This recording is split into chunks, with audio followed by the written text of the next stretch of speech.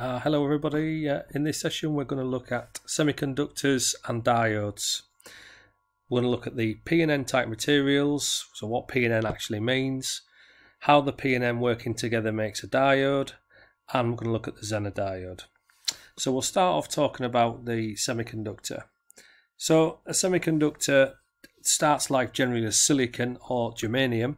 Silicon's a bit more stable. And silicon basically has 4 electrons in its outer shell.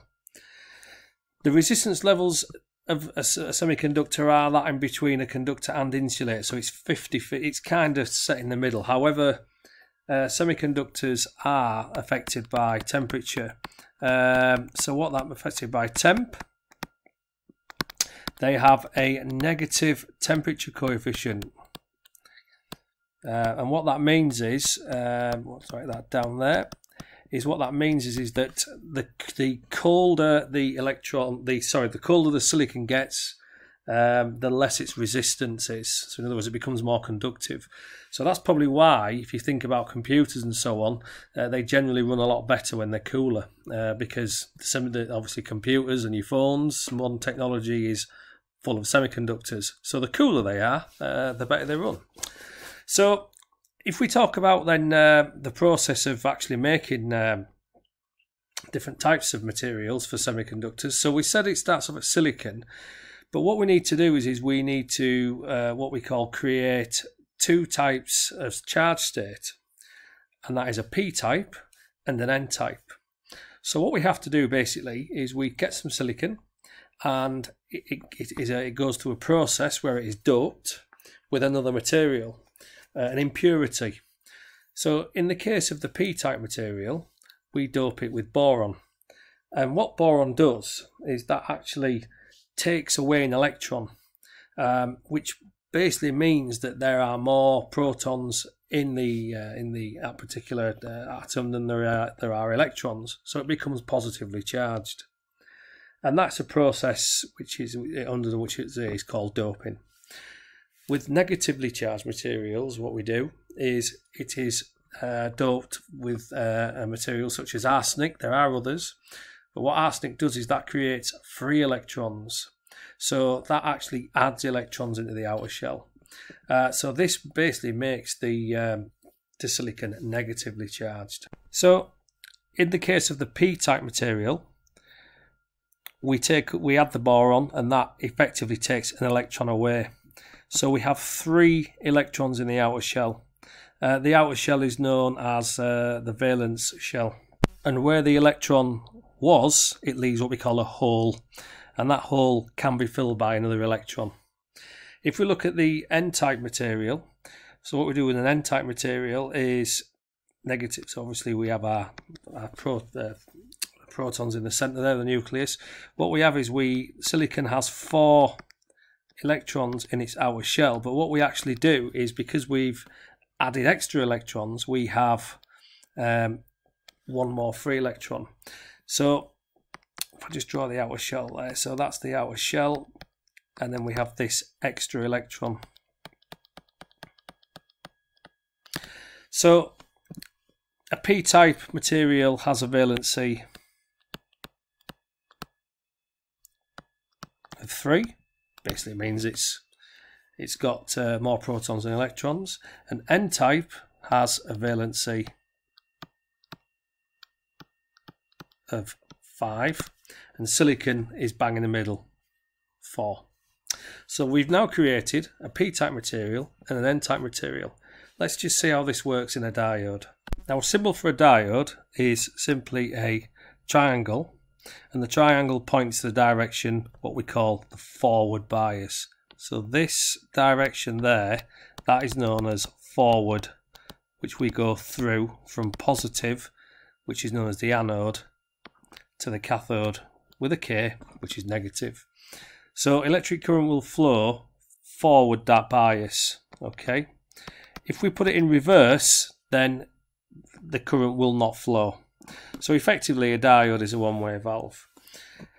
So the diode is made up of a sandwich between a P-type material and an N-type material that are basically joined together. And if we look inside there on the p-type material, you've got it's positively charged. So in other words, there's holes in there. So I've drawn the holes as actually, just for clarity, just basically as positive charges. They're waiting to accept a negative charge. Whereas obviously in the negative material, we have more electrons. So if we actually connect this into a circuit, we'll be able to hopefully visualize what's going on. So if we look at this circuit here, we've got a simple cell, a battery or a cell, that's effectively supplying a lamp. Yeah, just a lamp, light bulb. That's our load. If we think about what's going on here, so the longest plate on the symbol, that's the positive plate. And in the actual diode, remember that's the positive material, that's negative material.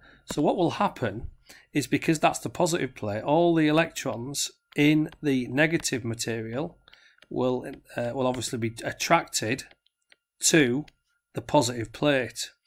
And if we look at the electrons here in the cell, then all the electrons will be effectively attracted to the protons, which are on this side.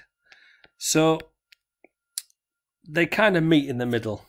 So the electrons, let's talk about electron flow. Remember that electrons flow from negative to positive. So this is where your electron flow, in order to understand how semiconductors work, we are dealing with not conventional current flow, but electron flow. Remember that electrons flow from negative to positive. So the electrons in the n-type material are pulled towards the positive plate of the cell. So they meet in the middle, and effectively what would happen there is the light would come on. Okay, so that would be nice and bright. Let's see what happens when we turn the cell the other way around. So what we've done now is we've turned the cell the other way around. So now this is the positive plate. So we've actually reversed the battery, the cell in the circuit. So what's going to happen now with the P and N material is, there's our P, there's our N. So our diode is still connected as it was before. I'll just draw the symbol in there. So, but what you'll notice now is technically the conventional current flow, I, in the circuit is going to try and flow from positive to negative. All right, there's our negative plate. But in the actual diode, in the n-type material, what's happening here is the electrons suddenly in the material all dash to this side, because they are detecting the positive charge of the cell. So all the electrons in the material basically move to the extreme right of the material, and that leads a void, nothing in there. And likewise, the protons in here, the holes in the material, if you like, obviously they're waiting to accept a electron.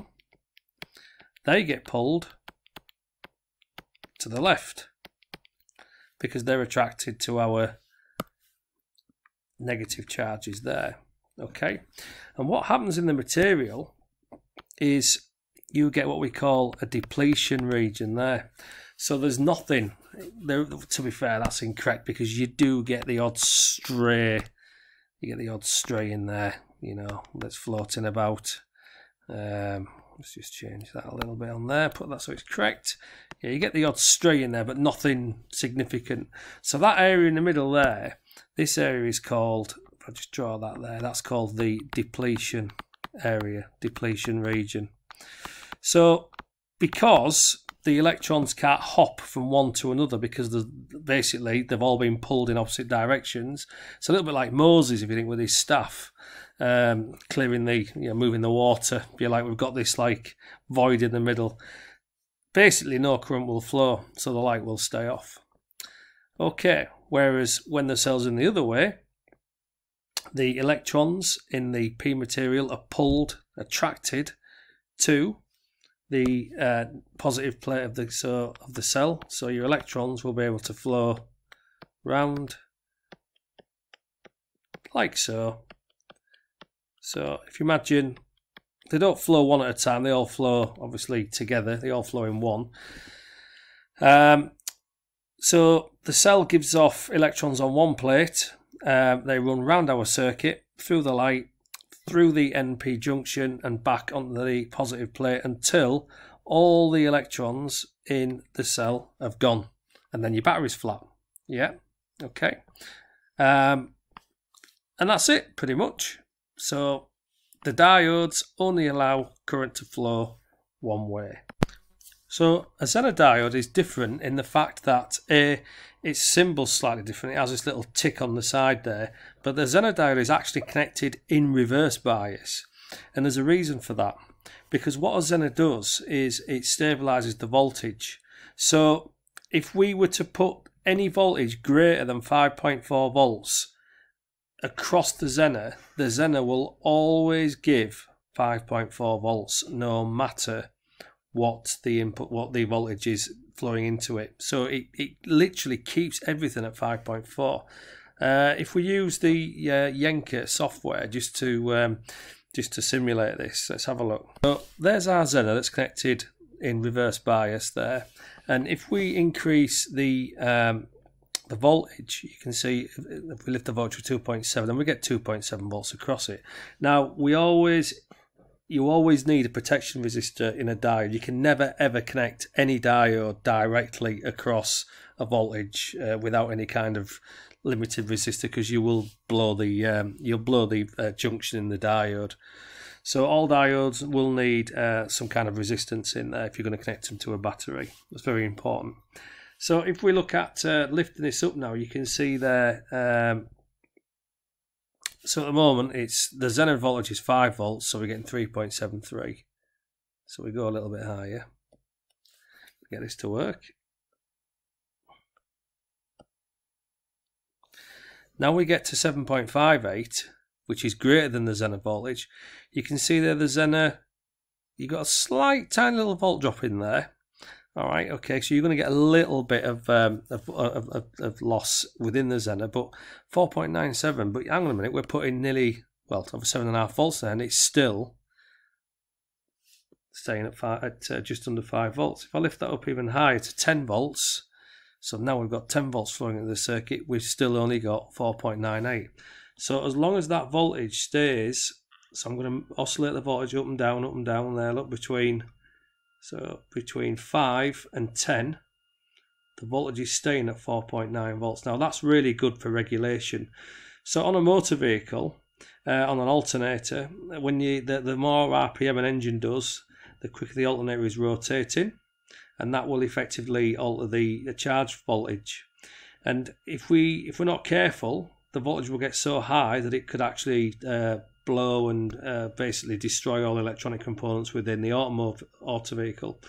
So alternators have what we call diode packs, and what diodes do is they do rectification, which we're going to look at next, but they also regulate the voltage to keep a voltage in a motor vehicle. It would be 13.9 volts or 13.8-ish volts.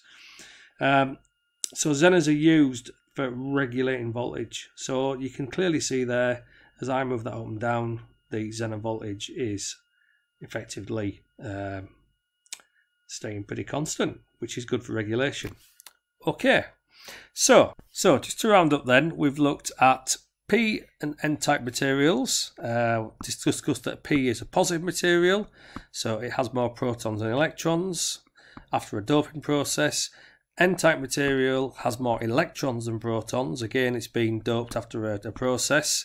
A diode, a conventional diode, effectively only allows current to flow one way. Okay.